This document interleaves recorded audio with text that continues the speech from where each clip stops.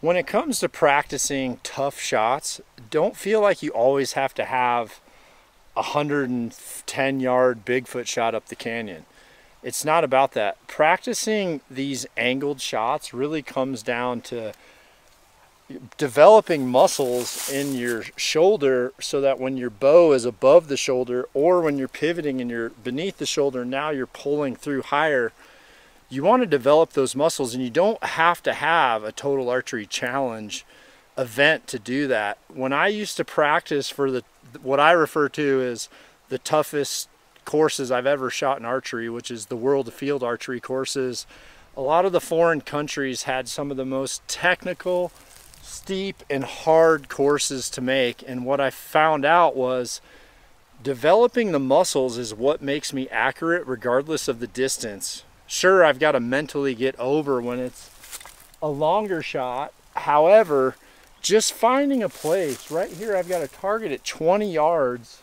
You can drive and find, some public land, find a park, find a bank on a place that you can hunt, to where you can just put a target and secure it into the ground, to where you can just practice shooting on those 40+ degree angles. And when you do that, even if you're close to it, you can do it. I used to find a place at my house when I had to practice the straight downhill birdie shots for the World Field competitions.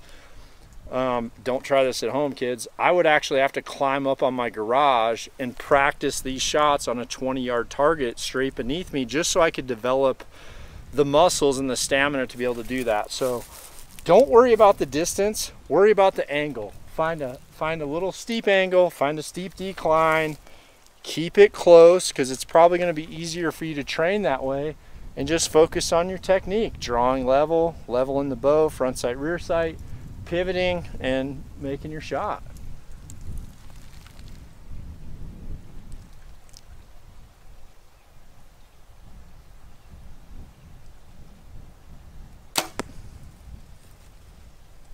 Dead target. Make sure you secure it better than I did. But that's an awesome practice technique, and you don't need a lot of space to do it. You just got to find a good bank so that you can make it happen.